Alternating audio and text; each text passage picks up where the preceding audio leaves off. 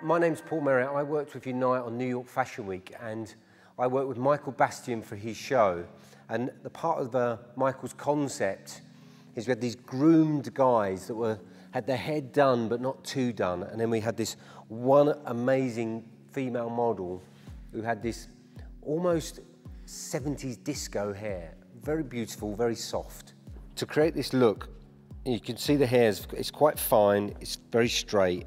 We want to create a real sort of texture that's got a zigzag to it. I'm going to use blow and set on the hair first, just to create the texture and build up the thickness of the hair. And then I'm going to add some hair to create some highlights, and then I'm going to set the hair. So I'm just working blow and set into damp hair, just working it through, roots to ends, all the way through the hair. I've just worked that evenly through the whole head. Dryer with no nozzle. I'm just going to dry the hair off, work the product in, and then we'll start the set. As you can see, this hair's quite sort of dark, and for this textured look, I want to create like a highlight in there, a natural highlight to make it a bit more interesting. Through here, you start to add some weft, slightly different tone, so you'll start to get like a natural sort of highlight coming through the hair, which when we do the set, it will really bring it out. So I'm just using the glue and just like little dots, like 1 centimetre apart, and that way is when you push it onto the section, you don't get the seepage. Okay, you can see where I've put the weft in. The last one here is not right to the top. It's about 2 inches down from the centre part, and you can start to see the kind of lighter highlights coming through there. Obviously, very, very subtle. Okay, the hair's prepped, and now I'm going to set the hair. And I've got these wires. It's just kind of a handmade wire, and you just pop it in, push it up to the root, and then you just zigzag it through. Just weave it through. Really, really simple. As you get to the end, just push the grip in a little bit. Push the pin together. Push it up. So you almost get this little S shape. And with a curvy grip, just pop it out. Holds it in place. Because this is wire and this is metal, it conducts the heat. I can just use my flat iron to force the heat into the set. I'm going to continue whole head.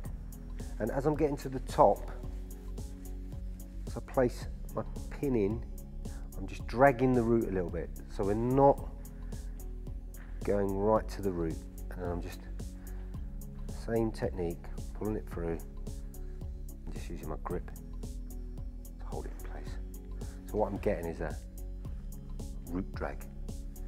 Now I'm just going to remove the pin, so I'm just going to flick the grip out, squeeze it together, and just push it through. And you should end up with this kind of thing. I'm going to take them all out, and then I'll show you how to dress it out.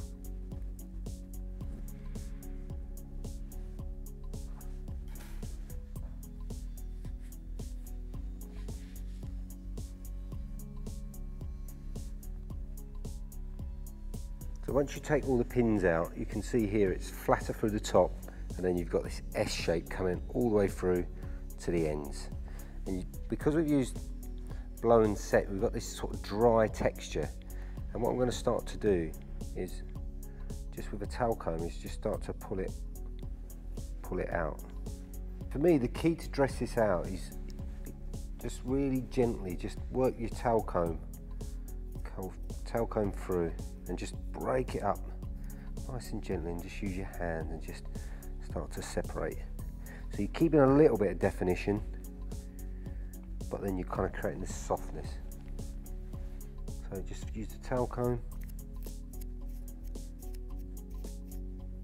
just breaking it up, and then just use your hands just to pull it apart. I'm still trying to keep a bit of this S detail in there.